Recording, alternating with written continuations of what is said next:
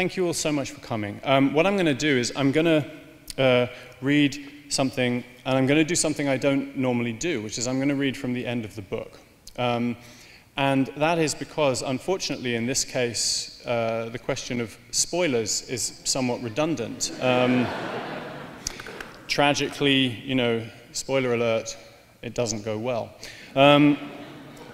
There is an extent to which this, I'm very honored and grateful to you for coming, for so many people coming, partly because I'm aware that this book is clearly something of a move away from what a lot of people may associate with me, because this is a non-fiction book and this is a narrative fiction. And my line about this book is perfectly true, is that this is not a narrative fiction for leftists, it's a narrative fiction for everyone. However, it is a narrative fiction for everyone written by a leftist, and that those politics and that analysis are clearly throughout the book in various ways. But they really come out to some extent in the ending, because the story of 1917, this epochal year, is haunted by ghosts from the future, which is what happens. And it would be craven and unrealistic not to engage with those. And therefore, in the epilogue, there is a necessarily gestural and brief engagement with some of those issues. And what that means is that both in its approach, its focus, and its tone, its tenor, it is somewhat different from the rest of the book. Nonetheless, I'm going to read several short excerpts from that, which I've kind of coagulated into one sort of 9-minute reading to give you an idea of the haunting, I think, that is there throughout the rest of the book. That strange book, What Is to Be Done, casts a long shadow. In 1902, Lenin named his own seminal tract on leftist organization after the novel of 40 years previously. Nikolai Chernyshevsky's story is interspersed with dream sequences, of which the most celebrated is the fourth. Here, the protagonist, Vera Pavlovna, journeys from the ancient past to a strange, affecting, utopian future. The hinge point of the book, the fulcrum from history to possibility, is the fourth dream's section 7. And that section, in its entirety, is 2 rows of dots, something ostentatiously unspoken. The transition from injustice to emancipation. Behind the extended ellipsis, readers understood, lay revolution. With such discretion, the author evaded the censor. But there is something almost religious, too, in this unwriting from this atheist son of a priest. A political via negativa, a negative way. Apophatic theology considers God as beyond words, as unspeakable. Here is an apophatic revolutionism. For those who cleave to it, a paradox of actually existing revolution is that in its potential for utter reconfiguration, it is precisely beyond words, a messianic interruption, but one that emerges from the quotidian. Unsayable, yes, but the culmination of everyday exhortations. Chernyshevsky's dots, then, are one iteration of the strange story of revolution. And after that wordlessness, in the novel, comes an immediate, urgent gasp. Oh, my love, now I know all your freedom. I know that it will come. But what will it be like? That question, from this point in history, can only hurt. Late evening of the 26th of October, 1917, Lenin stands at last before the Second Congress of Soviets, the councils of workers and soldiers convened as the insurrection began. He's kept his audience waiting. Applause rolls over him. At last he bends forward and in a hoarse voice speaks his first famous words to the gathering. We shall now proceed to construct the socialist order that provokes delight. And what of the hated, miserable war? Congress issues a proclamation to the peoples and governments of all the belligerent nations, calls for an immediate negotiation towards democratic peace. The war is ended, comes a hushed exclamation. The war is ended. Delegates are sobbing. They break not into celebratory but funereal song, honoring those who have died in the struggle for this moment. The war is not yet ended, and the order constructed in Russia will be anything but socialist. Instead, the months and years that follow will see the revolution embattled, assailed, isolated, ossified, broken. We know where this is going. Purges, gulags, starvation, mass murder. There have been 100 years of crude and ahistorical bad faith attacks on October. Without echoing such sneers, we must, nonetheless, interrogate the revolution. The old regime was vile and violent. Russian liberalism was weak and quick to make common cause with reaction. All the same, did October lead inexorably to Stalin? It is an old question, but one still very much alive. Is the Gulag the telos of 1917? Its degradation was not a given, was not written in any stars. Revolutionary Russia was born embattled, traduced, and conspired against. It is soon shattered by famine and bloodied by a civil war of unimaginable barbarism. By 1919, it is occupied by American, French, British, Japanese, German, Serbian, and Polish troops. The red virus is more irksome to the Allies than are their wartime foes. Churchill is particularly obsessed with the nameless beast, the foul baboonery of Bolshevism, and explicit that it is his greatest enemy. As the war ends, he proclaims his intention to kill the Bolshi, kiss the Hun. And the revolutions in Europe, on which the Russian revolutionaries had staked their moves, did not come, or came, but were defeated. And, two, those who count themselves on the side of the change must engage with what followed, including the revolutionaries' failures and crimes, the repeated recasting of terrible necessities as virtues. To do otherwise is to fall into apologia, special pleading, and hagiography, and to risk repeating mistakes. It is not for nostalgia's sake that the strange story of the first socialist revolution in history deserves celebration. The Standard of October declares that things changed once, and they might do so again. For an instant, there is a new kind of power. Fleetingly, a shift towards workers' control of production and the rights of peasants to the land, equal rights for men and women in work and marriage, to divorce, maternity support, the decriminalization of homosexuality 100 years ago, moves towards national self-determination, free and universal education, the expansion of literacy, a cultural explosion, a thirst to learn, the mushrooming of universities and lecture series and adult schools, a change in the soul as much as in the factory. And though those moments are snuffed out, reversed, and become bleak jokes and memories all too soon, it might have been otherwise. It might have been different because these were only the first and most faltering steps. The revolutionaries want a new country in a new world, one they cannot see, but believe they can build. And they believe that in so doing, the builders will also build themselves anew. It would be absurd to hold up October as a simple lens through which to view the struggles of today. But it has been a long century, a long dusk of spite and cruelty, the excrescence and essence of its time. And even remembered twilight is better than no light at all. It would be equally absurd to say that there is nothing we can learn from the revolution, to deny that the sumerki of October, that word means both twilight and the darkness before dawn, to deny that that can be ours and that it need not always be followed by night. It is beneath our dignity to be shot down here in the street by switchmen. One anti-revolution politician shouts as his way is calmly blocked by radical sailors on October's night. What he meant by switchmen, says one witness, the American journalist John Reed, I never discovered. There is a probable answer in an unlikely place. Many years later, in his memoir, Der Mamas Shabbosim, My Mother's Sabbath Days, the great Lithuanian Yiddish writer Chaim Grade records that the area around the switchmen's booths along the railroad tracks was the clandestine meeting place for revolutionaries. It seems then that the word had become a disdainful epithet for them.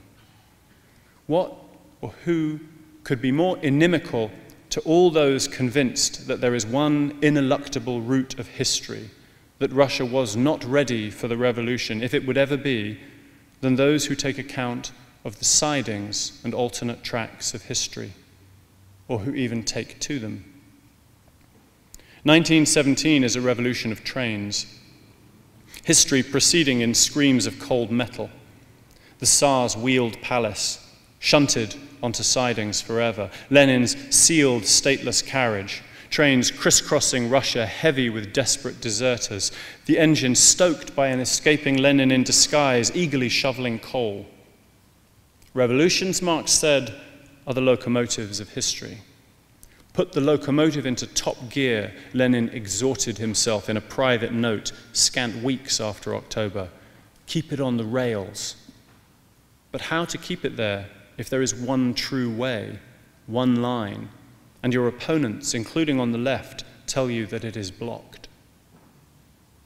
In 1937, Bruno Schulz writes of events that have no place of their own in time.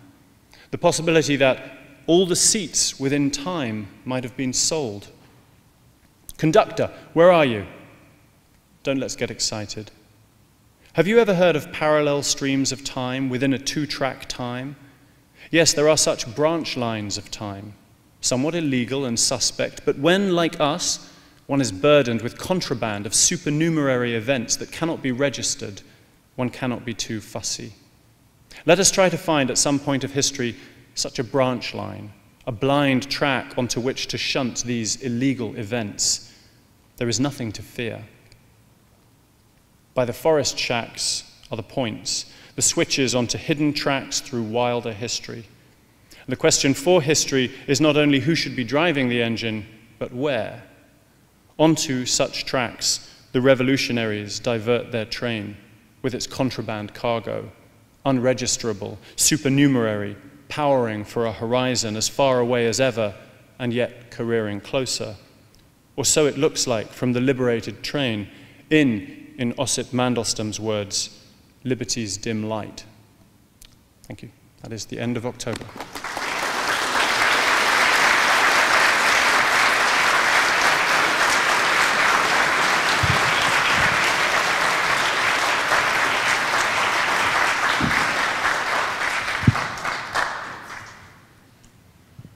Thank you, China. Thank you all for being here. Again, I'm Monica Guzman. I'm the co-founder and editor of The Evergrey. It's a daily Seattle newsletter. And I'm thrilled to be here with China tonight. Thank you to Town Hall. Thank you to all of you. I want to get a sense before we get started of who's in the room. I heard a lot of cheers for Red May, so I think I already know the answer to this question. Who would consider themselves to be left, or socialist curious? Raise your hand, at the very least. Quite a lot of you, all right. And who is a fan of China's work in weird fiction and is kind of wondering what this Russia thing's all about? Okay, all right, so that's actually a pretty even split. So that's interesting. So we're sure to alienate at least half the audience. Is that the, that's the probable calculus, is it? Yes, I guess so. So let's start with this. You're an incredible storyteller. I've read your fiction. You can make up stories really quite well. This story is not made up, but you saw it worthy of really painstaking research and painstaking detail. And it's clear that it's not just, to you, important history, but also just a good story. So tell us, why was this story in particular, to you, so worth telling, so something you had to tell?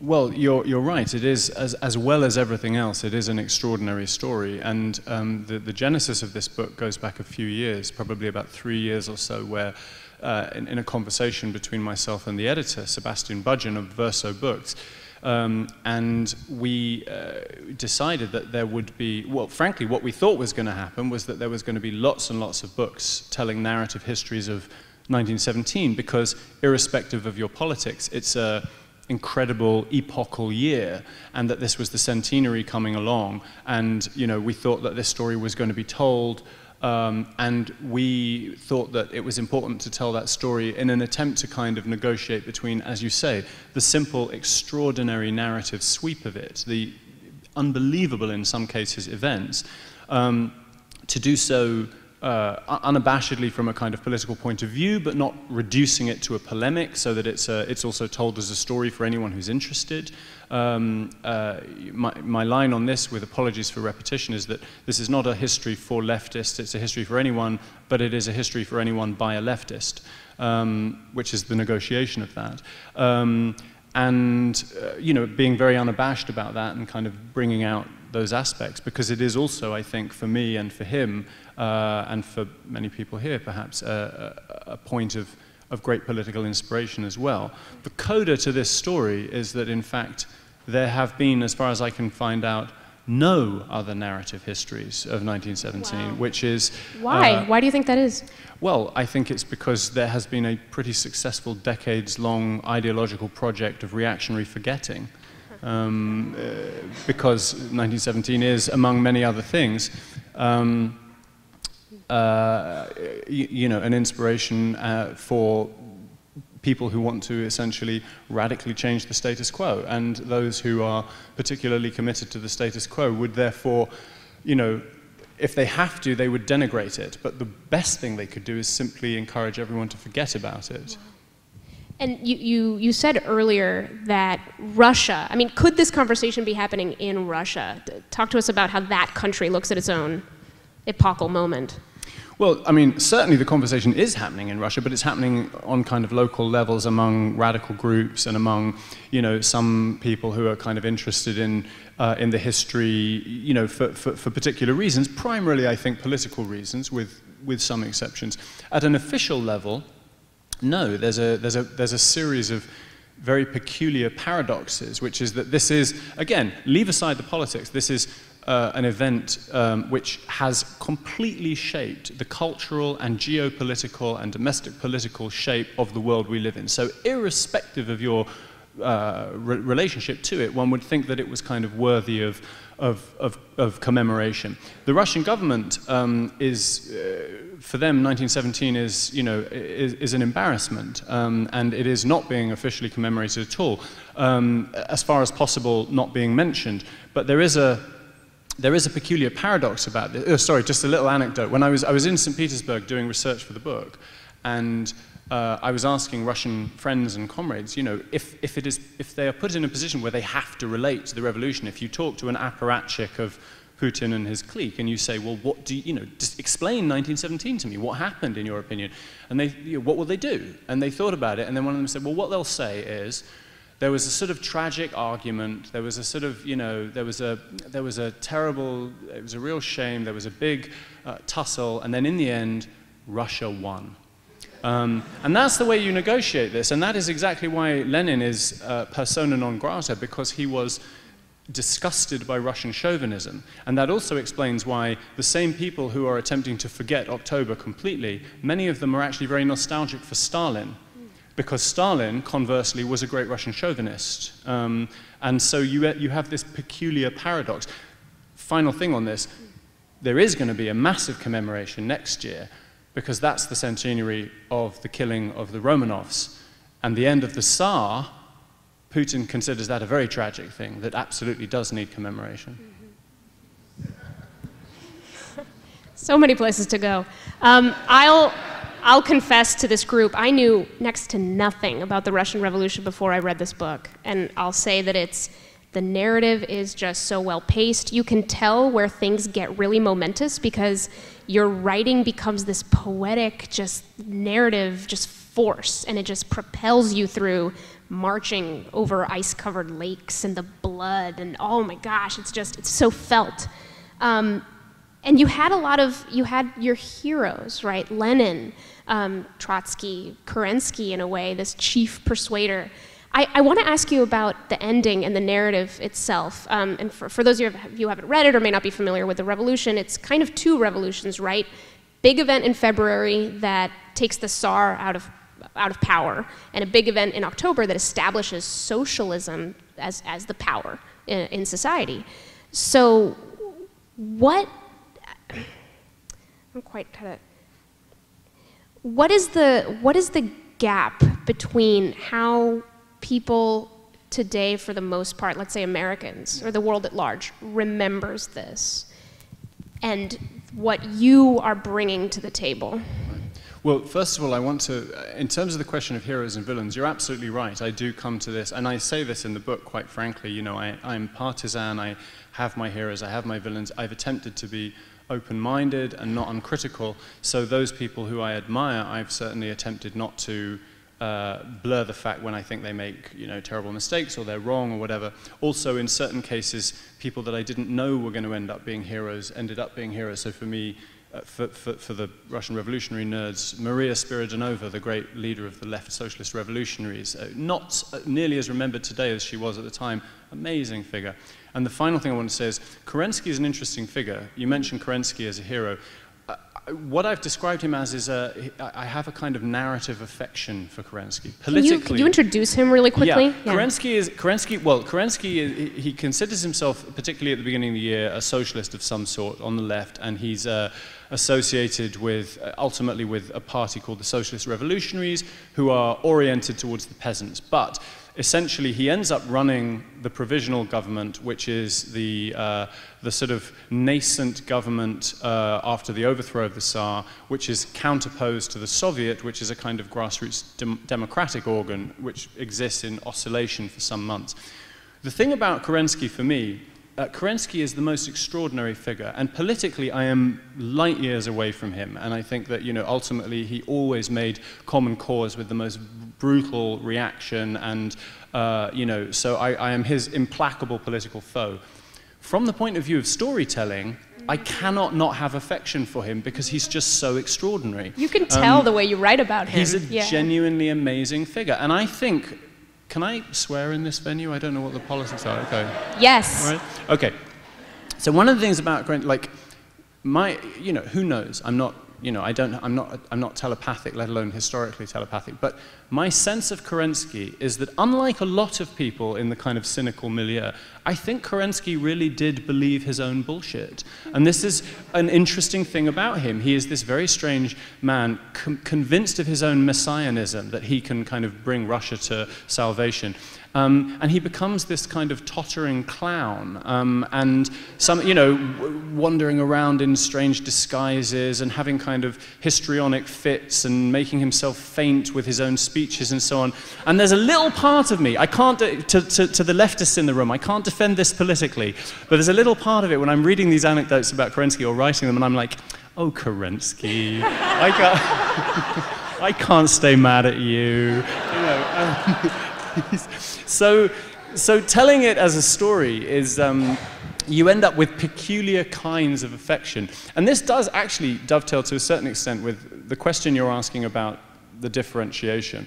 There is I mean, essentially I think for me, it boils down to one thing, because I could talk about this for hours, but one thing I think is key for me in terms of the difference between this narrative and the narrative that I touch on in the epilogue, which in some ways, as I say, the tenor is different and it has more of an overt political analysis than the rest of the book. But I do not believe that the degeneration and counter-revolution after 1917 was inevitable, and I have my reasons for saying that. And in fact, I think that the revolution was, you know, this ruptural point of intense inspiration. I not only don't mind, I welcome serious, good faith debates with, including right-wing historians, conservative historians who are actually prepared to have the debate and the discussion and explain why they do think that the degeneration was inevitable or whatever. What I cannot bear is the approach of so many liberals who perform what I think of as analysis by aphorism, where they go, revolution, so tragic that it always eats its young.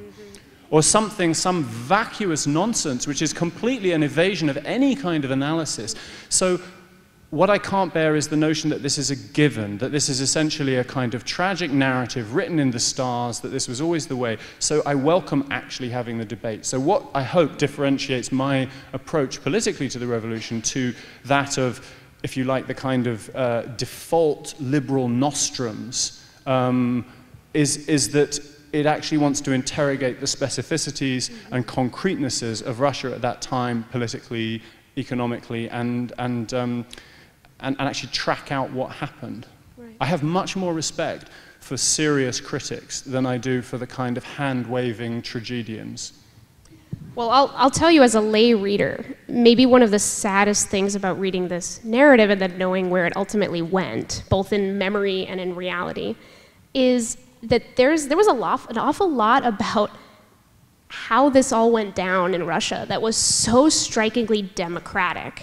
It was people, peasants, people who couldn't read, waking up, just becoming active and so engaged. You wrote at one point about the government officials reading the writing of people who really couldn't write but were so trying to communicate what they wanted because they felt around them this incredibly charged moment where we can actually rise up. We can actually take power. There's hope here.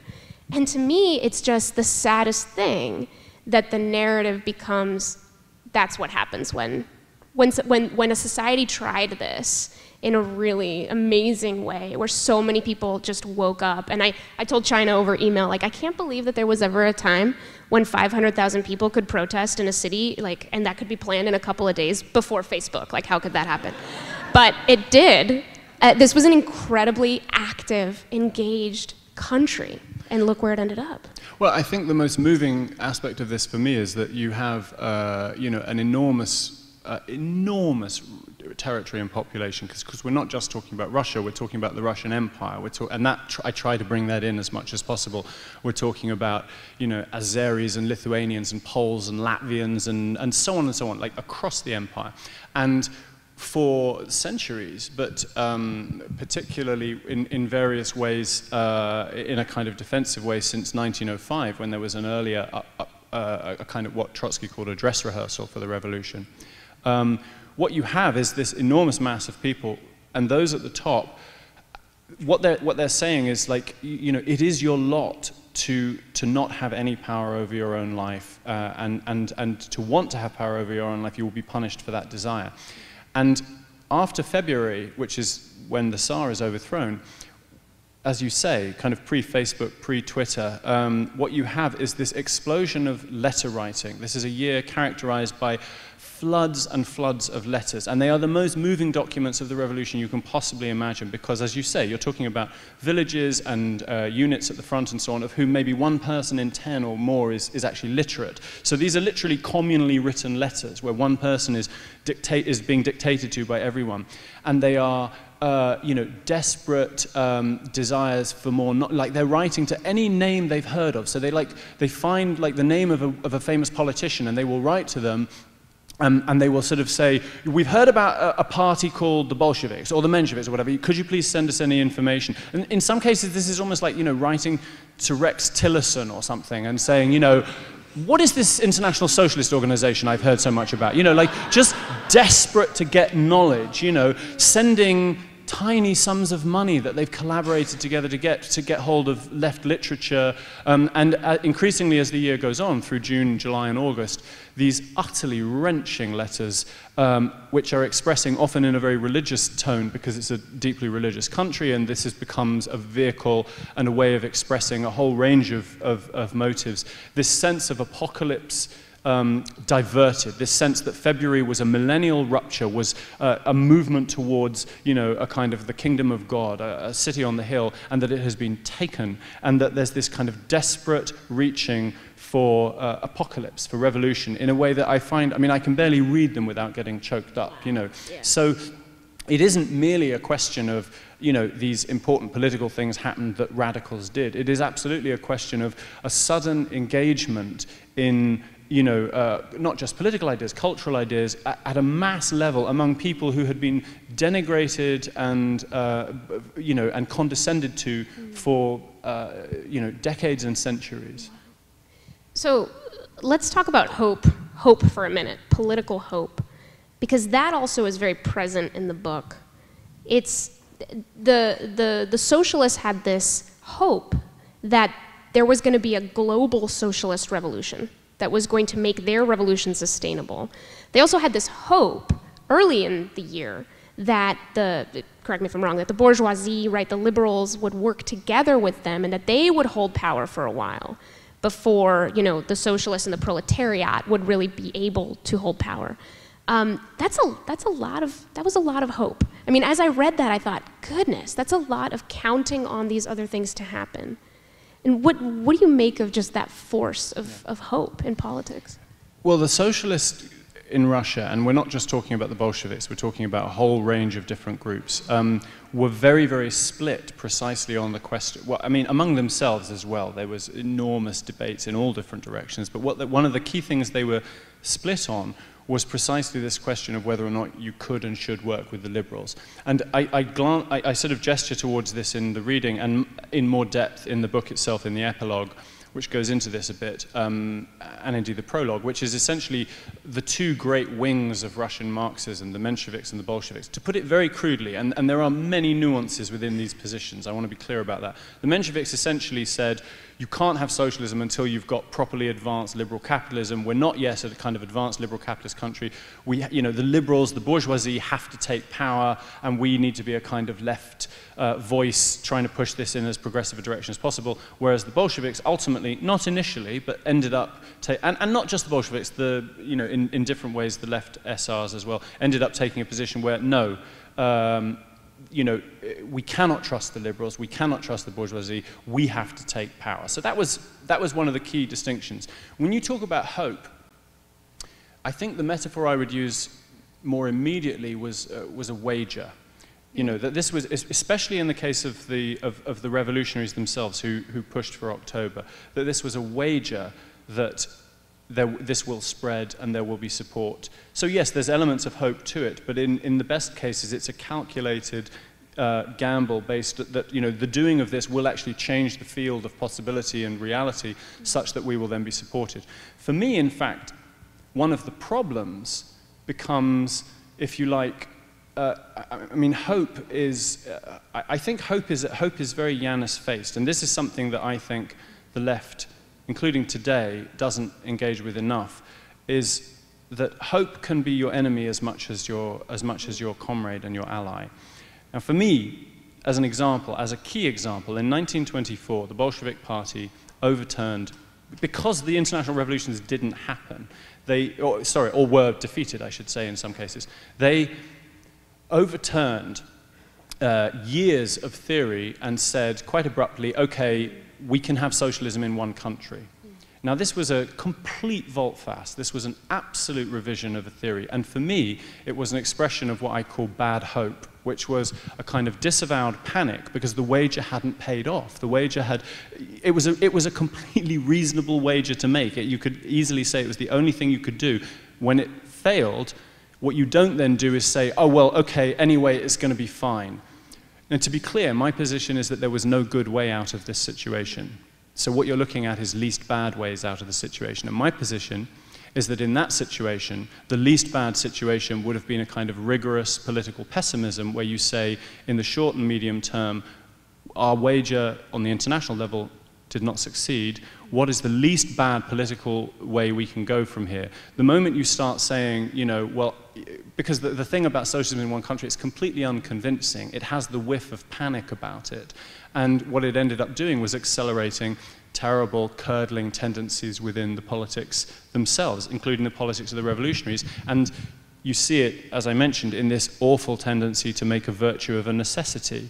Terrible things you have to do, and then you say, well, that's socialist culture. No, it's not. It's an expression of catastrophe and weakness, even if you think you had to do it.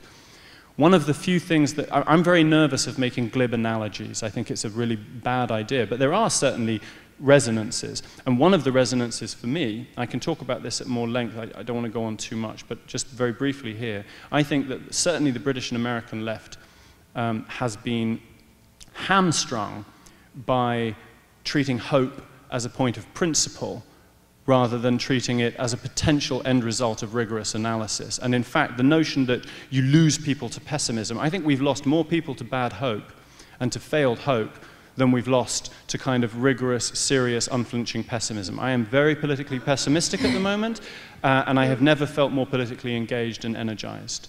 And I think we have to stop being scared of that. Give me an example of bad hope in action today. Today? There's probably many. Well, for example,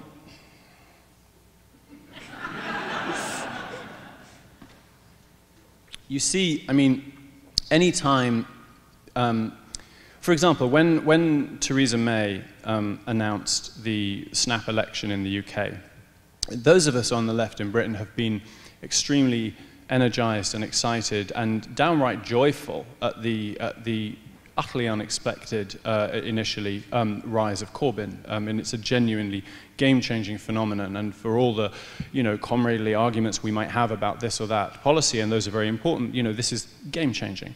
And immediately in the aftermath of the election, of the election call, there were those on the left who were sort of saying, great, this is great, one push, we can win this, we can win this. And it's like, that's not helping, because we face an absolute mountain. That does not mean that we should be quiescent. It doesn't mean that we surrender. What it means is the only way we are going to get out of this with our hearts and souls intact is to say, let's be very clear about the scale of what faces us now in a poisonous and toxic political atmosphere that Corbyn heroically has been pulling against, with some success.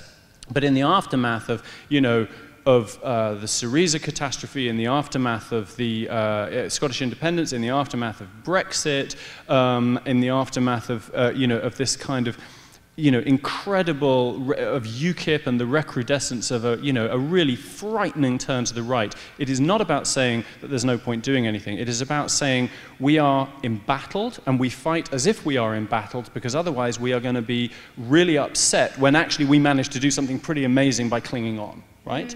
So that's one, and as it happens, Corbyn is doing thus far, that's a hugely important caveat, he's doing better than many of us expected, and that's wonderful. To be cautious to the point of pessimistic does not mean cutting yourself off from joy. In fact, it means being able to experience joy, because if you go in with a kind of dogged optimism a priori, then everything is always a bad surprise if it's not the best possible outcome. So that's just one example. So speaking of being embattled, right, and 100 years ago in Russia, this agitation, we're clearly in that moment now. So I'm just going to break the ice and say the name Donald Trump. So now we've said the name, and we can start talking about, all right, we're going to do it. We can just start talking about the moment we're in. So after your intense research into the Russian Revolution, this time of incredible agitation, here in Seattle, there's just been this renaissance of people who normally would not be involved in politics, and really across the country. What lessons does the Russian Revolution teach this moment about how public political agitation works? I will say two things, and again, I want to preface this with this very important caveat, which is that I think another thing that I think does not help the left is a kind of reductive analogizing, where you pick your favorite revolution and you go, as then, so us, and I have called this the cosplay left, this notion that you kind of... Did you say the cosplay left? Yeah, you dress up as your favorite revolutionary. So awesomely geeky, I love it. And this... It is a kind of reenactment. It's a kind of game, and I think it's actively unhelpful. That is not to say at all that one doesn't learn lessons, but the point about is reading the lessons, if you like, in their context, and then doing a kind of sometimes quite difficult and serious job of kind of mediation and working out how can we learn these lessons. What can we not? Sorry, I shouldn't even say that. You can see how well trained I've been in the traditions from which I'm now chafing. Not like how do we apply these lessons? What are these lessons? What can we gain from this? I think so that's an important caveat, because I don't want to suggest that you can read off like some kind of master code. What I do think, I would say there are two things that I think that I took very much in terms of the reading and the research and the writing. One is that as a movement, as a kind of institution, liberalism ultimately will always make peace with reaction. Now, I want to be clear about what I'm saying here. What I'm not saying is all liberals are always going to betray you. That's not true. You know, there are very honorable and sincere and, you know, people whose politics are some way to the right of me, but who will absolutely fight and come out on the set, you know, and that's, I want to be clear about that. What I'm saying is, as an organized institution, let alone as a kind of bureaucratic set, as a set of sort of bureaucratic organizations and norms, you know, liberalism is committed, ultimately, it is more scared of radical change than it is of a status quo. So either with tears in its eyes or with a sadistic grin, it will ultimately betray the drive for radical social change. And I want to be, I mean, I'm using liberal in a very particular way here, you know, a very specific way, as opposed to kind of radical left, and as opposed to those who are fighting for fundamental social change. There is an analogy I've used before, sorry, not an analogy, an analysis here by my friend and Salvage co-editor, Richard Seymour, who I recommend his work very, very strongly to anyone who hasn't read it. And he said once, some years ago, that essentially there are two kinds of liberals. There are liberals who are liberals because they have fidelity to liberal ideas, and there are liberals who are liberals because they have fidelity to the liberal state. People who have fidelity to liberal ideas may well become very sincere and important and committed comrades in activism. They may be part of a serious movement for change, not least because liberalism as an institution will never deliver the ideas that it says it's committed to. So they will in fact end up becoming opposed to those systems. Those who are liberals because they have fidelity to the liberal state will never fight for radical change, and will always ultimately make common cause with the enemies of radical change. So that was one lesson. And the other one, I think, for me, is that history is not a mere kind of endless recursion of the same. And I don't just mean radical social change is possible, although I do mean that. I also mean it in a kind of negative sense. One of the things that comes up again and again in the study of Russia in 1917 is, as I've mentioned, this very explicit sense of apocalypticism. You know, and obviously this is partly to do with the war, which is going on at the time, but not only that, the collapse of society, the sense that we are in an apocalypse. And I think I take that very seriously as a kind of, as a diagnostic reading of the world in which you live. The fact that right now, I, among many other people, feel more apocalyptic than I have felt in my entire political life, I don't think is mere neurosis or frippery. I think this is a really, really bad moment, and I think we need to engage with that very seriously.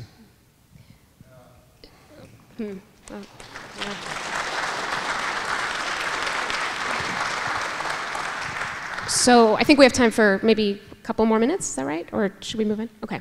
So you have created really incredible worlds in your fiction. And I love this. You once said of Middle-earth, the creation of J.R.R. Tolkien, that you find Middle-earth to be sociologically unconvincing as a world. And in fiction, building, like world building, right? This craft of creating an entire universe, it's one of the most amazing things I think a writer can do. And you've done it over and over. So I'm curious if a knack for world building can translate into a knack for sort of observing the world around us. So what do you see out there right now that is sociologically unconvincing, that is unsustainable, that something's gotta give? And you've said you're highly pessimistic, highly motivated, highly engaged. What's gonna topple? What do you see as it just can't hold? I wish for all of you that you never have your priggish, swaggering pronouncements from 18 years previously spoken. Yeah, you know, it's you can't do this to an old guy like me. This is really embarrassing.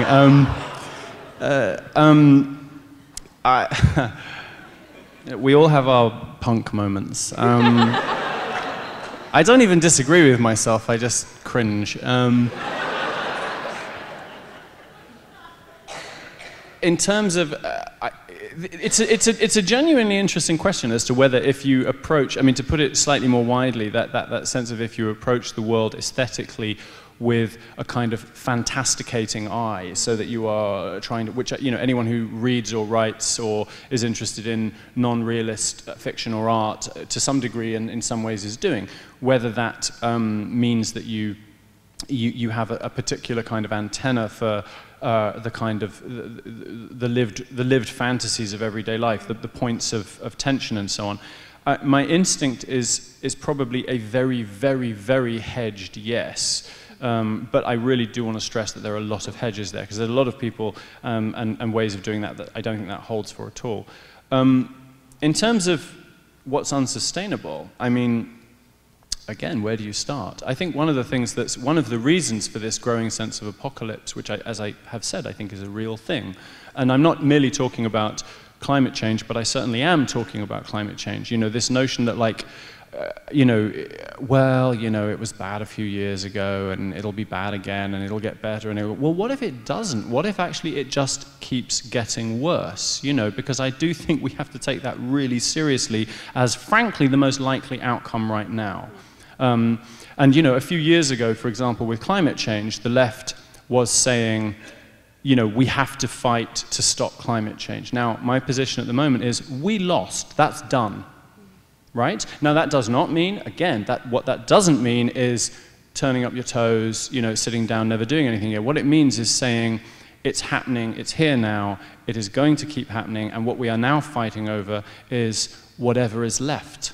We're fighting over the ruins and the hope to make the ruins as least ruined as possible. And I think we have to be very clear that, to that extent, apocalypse has already started. In terms of political economy, one of the reasons we see this accelerating and deeply frightening move towards a kind of increasing circuit of extraordinary and explicit official social sadism in particularly the US, but also in Britain and Europe in various ways, this, you know, a fetishism for explicit cruelty, is, I think, partly a result of the fact that since the early 1970s, capitalism's ability, you know, its combined ability and willingness to actually provide reforms have been shrinking and shrinking and shrinking. So the point is, even if it wanted to, which it doesn't, but even if it did, you know, there is within the system as it stands, the system of neoliberalism, there is much less space to provide these. And in the absence of that, and with the inevitable, and we can get into why that is, that's a whole bigger argument. And, you know, in the absence of that, with the inevitable, you know, rage and upset and dishonor and indignity that is going to create, what you have to have instead of, if you like, a social program, is an oppression program. And there's always been both of those things, but what's happening at the moment is the balance between the social program and the oppression program is tipping hard and fast in the direction of the oppression program, with all of its kind of surplus cruelties and invested viciousnesses.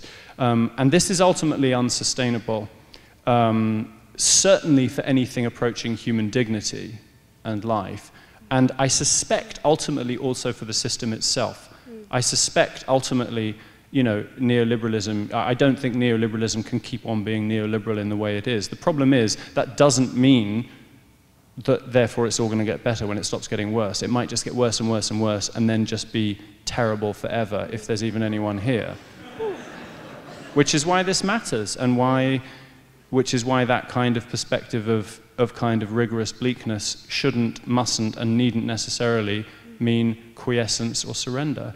John Berger, the great, great John Berger, who was lost to us this year, had a phrase that he used when he was talking about Palestine. He said what he saw around him was undefeated despair.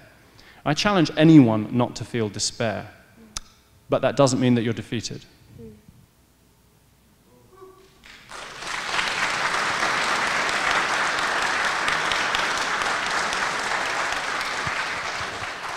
So you're speaking about, you know, these politics of oppression, these tough moments. I think one of the things that is somewhat terrifying, or at least gives a lot of Americans at least pause, is the ways in which lately government and what we thought democracy was feels suddenly very vulnerable, somewhat fragile. And what I'm hearing from you is this mix of sort of pragmatism, just accept how awful this all is, but undefeated despair. Like, there's a hope there. So then what, we talked earlier about this, that there may not be that many places in the country that are more left and maybe more sort of friendly to the socialist point of view than this one, right? We have a socialist on the city council. We have someone endorsed by the Socialist Party running for mayor, getting a lot of excitement behind her campaign, Nikita Oliver. So as a city that, you know, this is Seattle. Seattle has a lot of heart. It has a lot of action behind it, a lot of agitation right now. I think the Washington Post called us the headquarters of the Trump resistance at one point, and you could kind of feel the whole city going, yeah, I know, that's pretty awesome. What then would you advise people on the left here in Seattle? How do you channel that energy in the right ways to go somewhere hopeful? I can't talk about the specifics of Seattle. I'm not a Seattleite. What I can only say is that, and I don't in any way understate or underestimate the incredible work of as you say, you have a socialist on city council. This is a very, very important and excellent thing. What I would say, and I don't think she would disagree with me for a minute, I should add, is that these institutions, you can do excellent work within them, but it is not ultimately where fundamental change is going to come from. And this dovetails with what I was saying earlier about the institutions of liberalism and the liberal institutions. And so I think what I would say is, ultimately the key thing is outside and external to those institutions. I'm not someone who thinks, if we can get a load of people kind of voted on, then to these bodies, then that's the best way to fix things. I'm delighted if we can get people voted on as a sort of positive symptom of a mass movement that is not part of those institutions and that is pushing from below, that is pushing on the streets, that is pushing in local organizations and so on. So I think the thing that I would say is, around the world is that,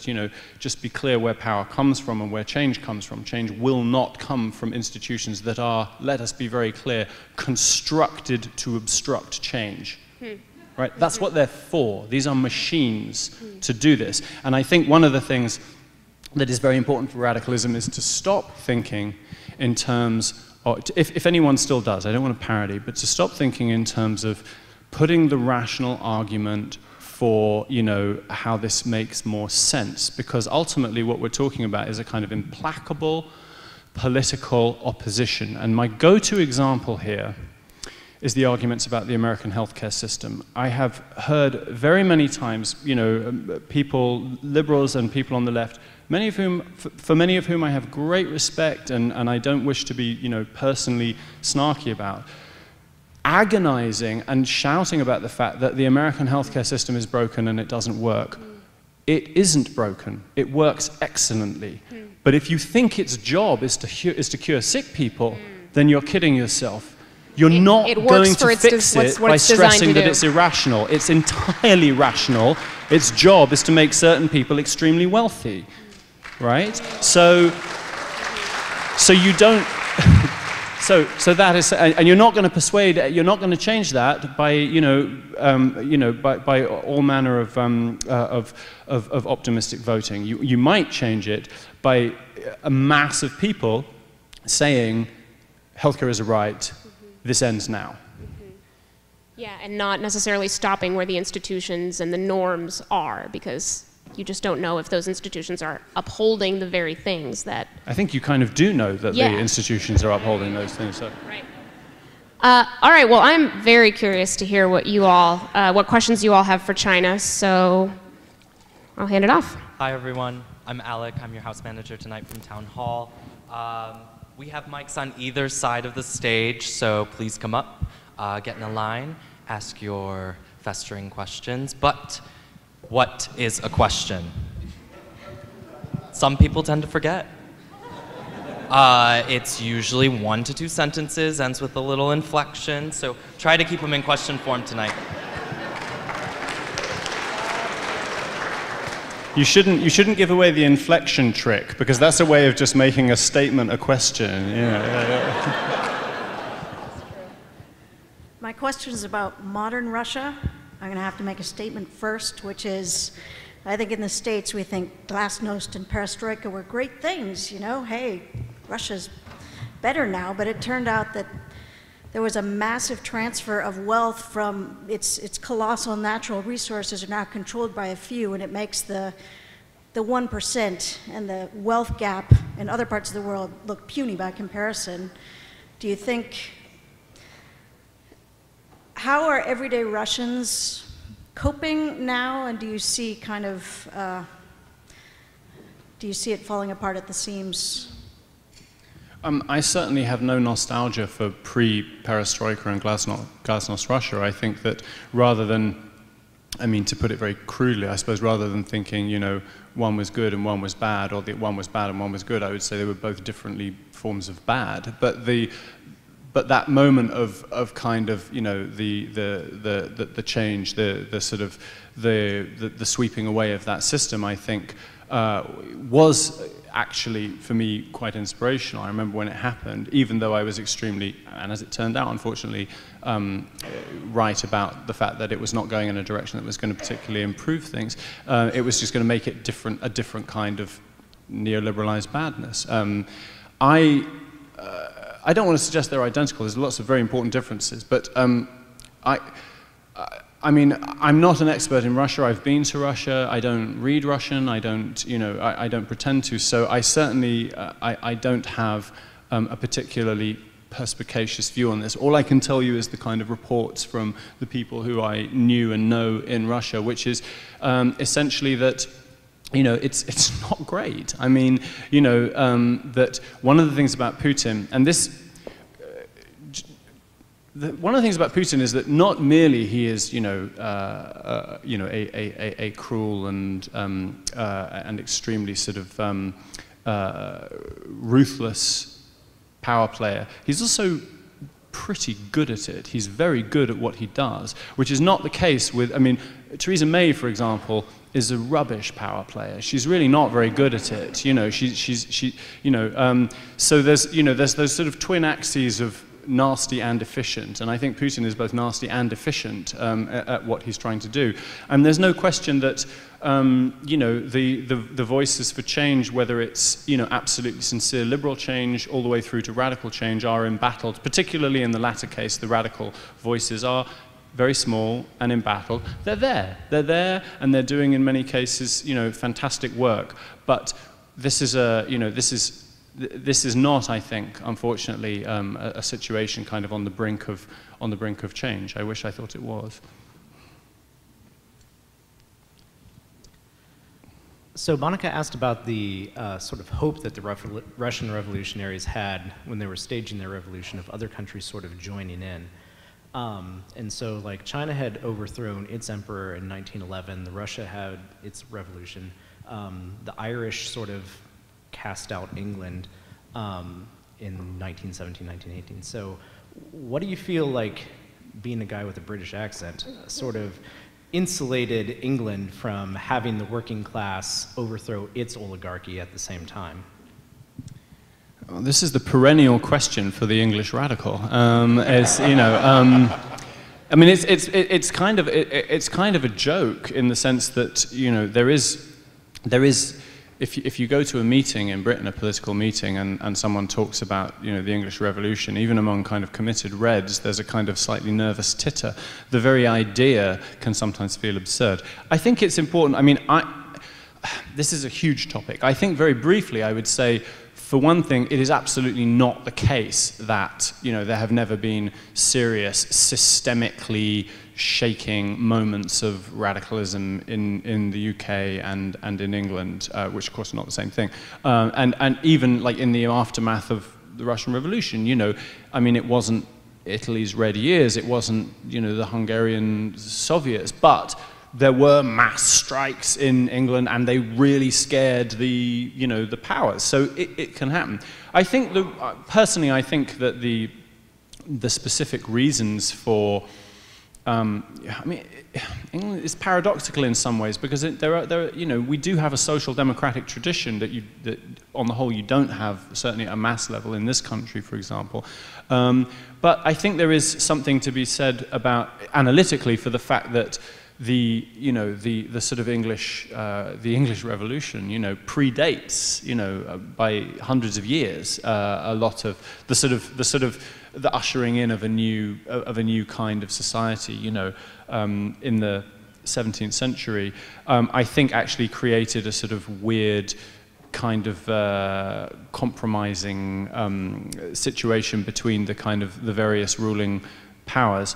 I mean, I could go on for hours, and I'm not a specialist, so I don't want to do that. I think I want to say that I do think that it is a glum fact that faces those of us in Albion that our politics are often, we watch the French and we watch the Italian. I mean, not that things are great in France, let's be clear, but you see the kind of, you see the French farmers, spreading shit all over the roads to, I mean, that's literally what they do with the fertilizer and so on, or the mass strikes or whatever, and you're sitting there going, oh, seriously? Like, we got nothing, and we have historically pitiful levels of strikes. But this again is the question of the relationship between pessimism and being energized, because that doesn't, history is not eternal. And if I genuinely thought there was no point, then I would give up. I think it is a particular result of our particular history and our place in Europe, and it makes one feel embattled. But there are cracks in the carapace from time to time, and they're very exciting. And that means when we do have our Corbyns, the hosannas, the excitements, that sense of, one of our favorite words in salvage, Sehnsucht, that sense of yearning joy is overwhelming, and that's pretty heady stuff. First of all, I want to thank you for certainly all the fiction writing, all your writing, but the fiction writing, because I'm looking at the table here and I have nearly everything. That's actually leading to my question as well. During the reading that you gave, and thank you, there were raising the question, discussing the question of the inevitability of the failure of the October Revolution, exchanging the head and the heart for the gloved fist and the jackboot. I think one of the fields that's rather intriguing is biohistory. Napoleon at Waterloo, for instance, for physical ailments. Had Lenin not died in January of '24, leading to the premiership of Rybakov and the rise of Stalin, he was only 53. He had another, one would hope, at least 10, 15 years before to go. Therefore, the stewardship, if you will, or the general nudging along the proper lines of the October Revolution, and not the monstrosity it became under Stalin. As a fiction writer, what is your speculation? Right now, we go back the day before, we fix the cerebral hemorrhage, and let Lenin have another, another 10 years. It's a great question. I mean, I think I would have a kind of cautious, very cautious optimism that certainly things might have been less bad. I mean, just historically, as it sounds like this is a topic you know a fair bit about. I mean, what's been described as Lenin's final fight, was precisely against some of these tendencies that he saw rising. And he says, you got to take Stalin out of his position as general secretary. He stopped, you didn't trust him and so on, and he was ignored. And that's, he still had a great deal of an enormous amount of kind of respect within the party and so on. So it's possible he might well have been able to operate as a brake on some of that particular shape.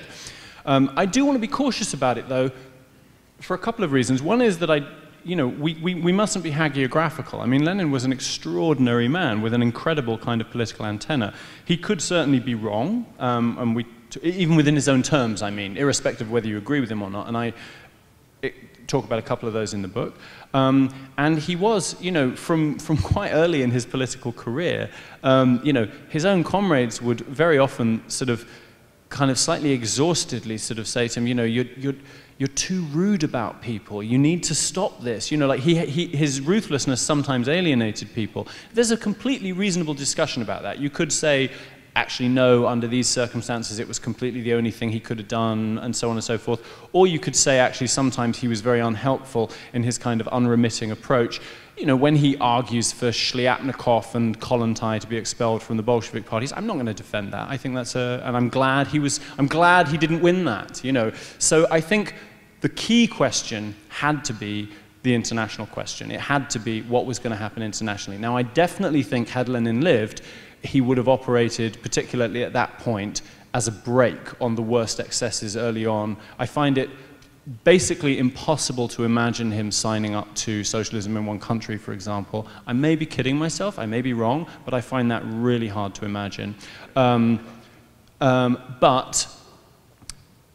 there was only, this is the least bad option question. There's only so much you can do if you really are an embattled state, you know, trying to forge socialism in a sea of capitalist enemies. So I certainly don't think he could have, you know, saved socialism. What he may have been a useful part of is the kind of steering towards, one would hope, at least a less bad alternative. And I do cautiously think he would have been for precisely these reasons. I'm going to interrupt. I have never seen so many people in line for questions. This is a good thing. But we only have time for 2 more. Oh. If you have additional questions, China will be signing right here, to your right, his left. And books are for sale, house left, stage right over there. Thank you all for coming. I'm sorry that we couldn't do more questions. That's partly because I tend to go on in answers. I'm sorry about that. So. But I will be around for a while if people want to ask things or discuss things, so please. Thank you. Well, I have another fiction-related question. So, as your own, whether your own politics have developed throughout your life and career, or just the, you know, the tides of history to which you apply those politics has changed, how does that like bleed into your writing? How do you apply developing political analysis to like a, you know, a fixed fictional framework that's going to stay on the shelf for the next 20 years or much longer? Yeah, why do I get dispensed with after 20 years? I'm really I was just thinking about the one that came out in '97. There's various different ways in which I can answer this question. I mean, for one thing, I think people worry much too much about, you know, how do you do fiction politically and so on. If you think politically, if you approach the world politically, I think one of the key things that you should do, not to the exclusion of all else, but is trust yourself, to trust your own subconscious to do the job that you want to do. Write the best fiction you can. Stop worrying about sending a message. I'm not suggesting you're saying that, but, you know, that's one thing. So I do not know the reason for this, for what I'm about to tell you, so I can only offer it as a kind of anecdote, okay? But for many years, you know, I like writing fiction, and it's the thing, you know, that gives me a lot of joy, as well as, you know, paying my rent and so on. But I think for a long time I always had a certain degree of kind of guilt about it. I think I found it very difficult, because politics felt so urgent. It always felt like, you know, to a certain extent, you know, every piece of fiction you write is a piece of non-fiction, political non-fiction that you're not writing, and I felt a degree of guilt about that. One of the paradoxes for me, and I don't know why this has happened, but I'm very happy about it, is that in the last 4 to 5 years, as my politics have entered this, I think for me, very important new phase, not only have I felt more engaged with politics, not only have I been writing more political non-fiction, much of it in Salvage, salvage.zone, please subscribe, but I've actually lost that guilt about writing fiction, and I feel, what I don't want to suggest is, you know, writing fiction is an intrinsically political act, and that's my activism. I don't think that at all, but I do think I have somehow made a peace with the fact of that as a kind of, you know, important kind of cultural expression, which I always had intellectually, but there was a nugget of anxiety in me, which does seem to have dissipated. So the thing is, I can't answer your question. I can only offer an anecdote that, you know, to puzzle over. Sorry. Thank you. I guess I got the last one then. Well, you have a question as well, right? Yeah, after why don't we, you both ask questions, I'll see if I can kind of integrate it, and we'll try and do it quickly, okay? One of the themes in many of your books, both fiction and nonfiction, as well as the 1917 revolution and the modern era, is the idea of left unity and what it will actually take in order to get people to rally together around a central concept. And I think anyone who's spent any time in Marxist discussion groups knows how futile that can feel at times. Do you believe anti-capitalism is something we can rally around as kind of a nexus for building left unity? And if so, what would that look like? That's a great question. Oh, I'm interested in that question too. But I wanted to come up here because, and I'm really glad, thank you for letting me come up here, because I noticed that it was all white male, and I said, you gotta let at least a female of color go up there. Anyways, the reason I wanted to come up here is because I understand pessimistic, cautiously pessimistic, but I happen to be very optimistic.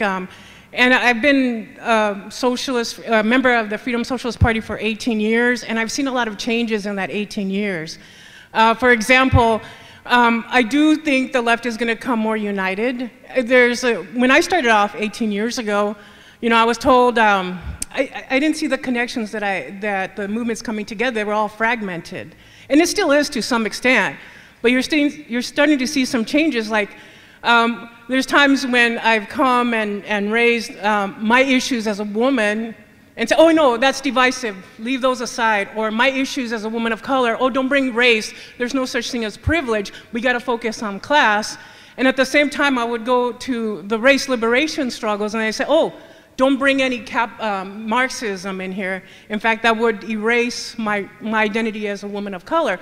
But I'm starting to see that change. People are talking about connections. And so that is my question. That is where optimism comes, is from the bottom. And especially when I just made a recent trip to Arizona, and my friends and relatives in conservative Arizona thought I was a little bit weird being a Marxist and a socialist and a revolutionary. And I was shocked when some of them said, oh, I'm starting to be open to socialism. And that's just me from just the rank and file, selling my newspaper out in the streets and trying to promote the ideas. And that's what I see my role as a revolutionary. And I think that's where you're going to see the optimism.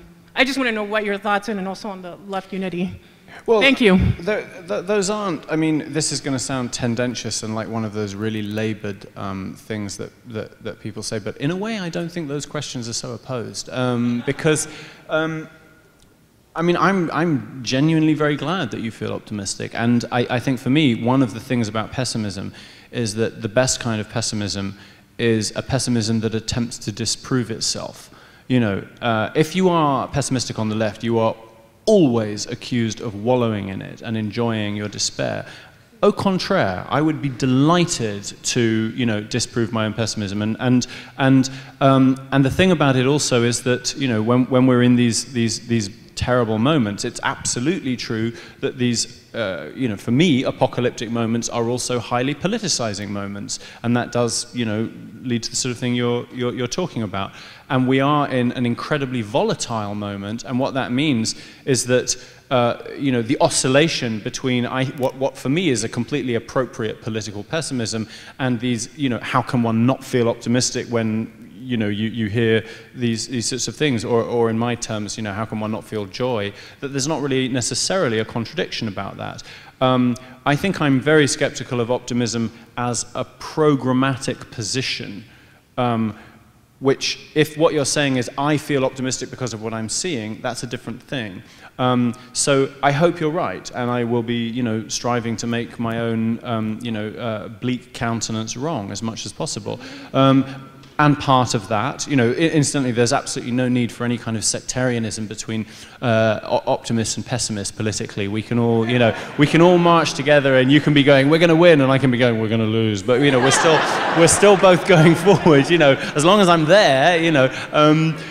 And in terms of the kind of the question of left unity, sorry, I don't know where the question has gone. it's really hard, honestly, to be optimistic about left unity, particularly if you are, you know, for myself, I was involved in what felt to me like, you know, one of the key moments where there was a genuine potential shift about 3.5 years ago. And it degenerated, as these things always have, because of certain kind of embattled nostrums and senses of kind of, for me, kind of political self-righteousness.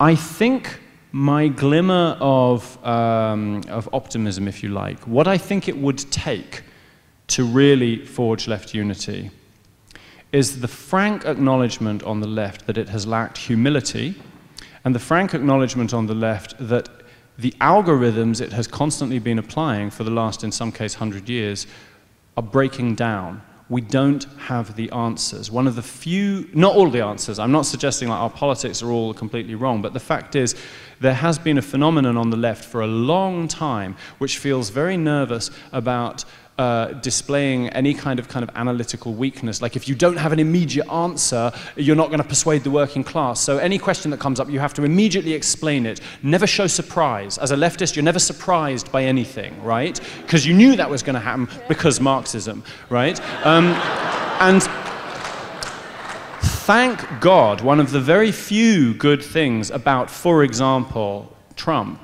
is, you know, you can do an archaeology of left arguments over the last, you know, however many months, 18 months or whatever, and they start off with all the well-read comrades going, will everyone please calm down, he's not going to be the candidate.